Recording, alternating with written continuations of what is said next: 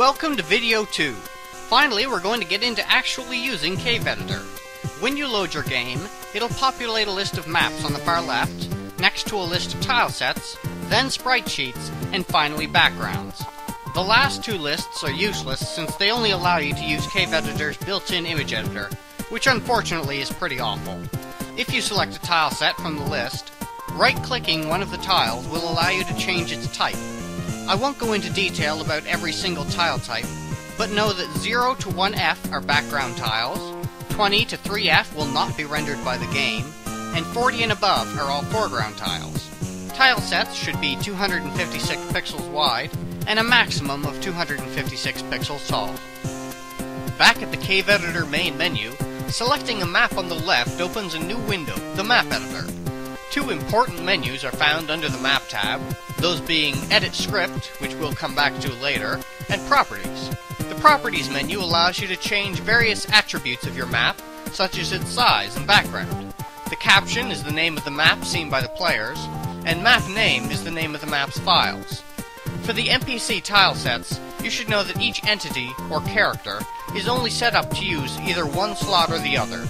Generally, map enemy tile sets go in slot 1, and boss tile sets go in slot 2.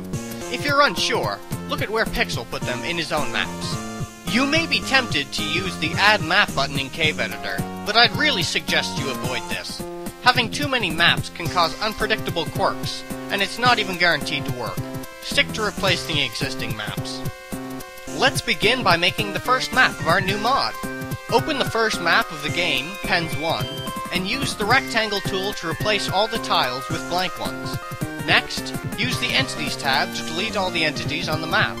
Now that we've got a fresh start, let's begin placing some tiles. First, we'll draw a nice little house for our character.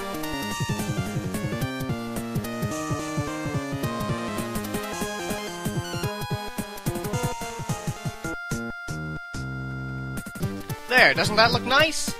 Now we're going to right-click the map and choose Set Start Location.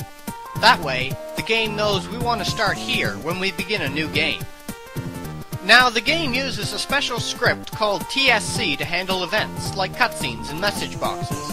Each map has its own script, as well as there being one global script that has events that can be used from any map. To edit a map's script, let's use the Map tab to open it. As you can see, the map already has a script of its own from the game, so let's delete that and start over fresh. When you begin a new game, the first event that runs is number 200, so let's write that in right now. First, we start the event with a key command to prevent the player from moving around during the cutscene. For reference, the pre command is similar, but it also freezes time. Next, we open a message box with MSG, write some script, and then pause until the player presses a key with nod. Another line of text, wait, and then we close the message box with CLO, fade in from a black screen with FAI, and end the event. It's important never to forget the end.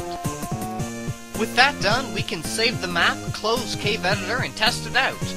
And look, there's our first event and our brand new room. We're well on our way to being the greatest modders ever. However, as you can see, there's not much we can do in here, so let's go back to the editor for now. Opening up the map again, you may notice that there's a distinct lack of entities. Let's put a treasure chest in the middle of the room to give our hero something to fight with. Select the Edit Entities option, and then right-click on the map and hit Add Entity. This will place an entity with no attributes on the map, ready to be shaped to our brilliant vision. Firstly, select the Type drop-down and pick 15, Treasure Chest Closed. Now, below the entity type are three important values: Entity ID, which should properly be called Flag ID, Event Number, and Flags. You can edit flags by pressing the Flag Details button, so let's do that now. We want to be able to interact with this chest, so choose Flag 2000. PC presses down to run script. Another important thing is that we want the chest to remain open after we use it. To do this, we'll actually use a separate entity for the open chest. To make this work, select Flag 4000. Disappears when Flag ID is set. Then save your flags. Now we need to give our entity a Flag ID. The entity ID, or Flag ID, can be any number from 100 to 7,999, and this number corresponds to a flag set by the script, which we will go over later. For now, let's go with 100 to keep things nice and simple. Next, we need to give our chest an event number.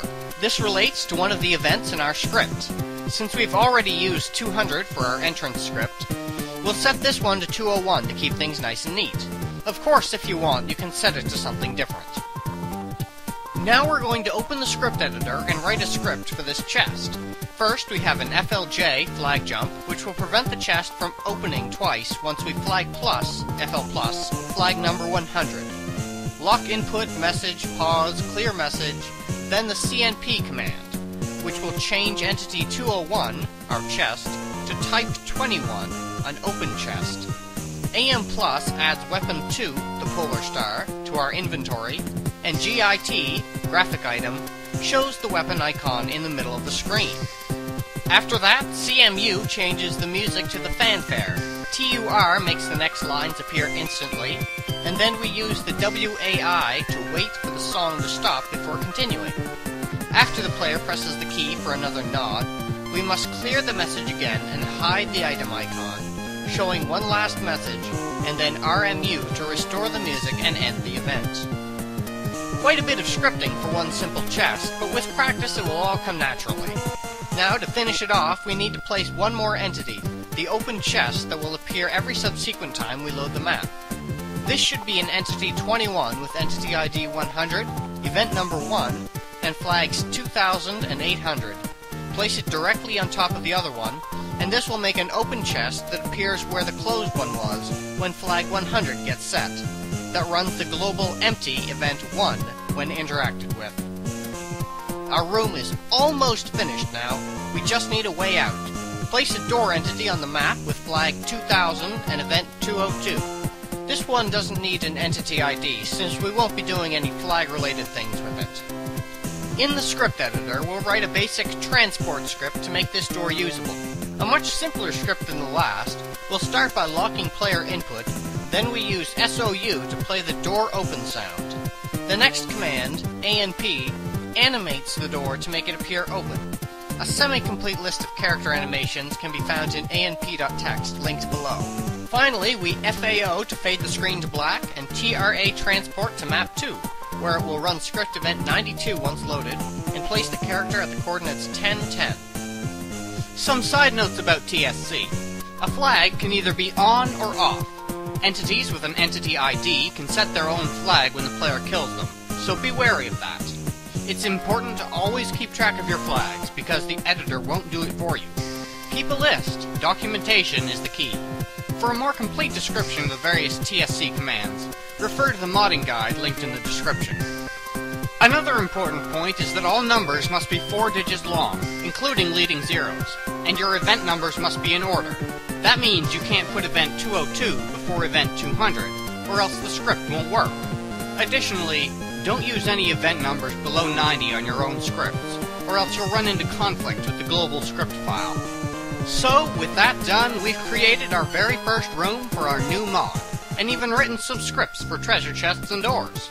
Master these basics, and you'll have learned everything there is to know about cave story modding. Now go out, experiment, create, and make me proud.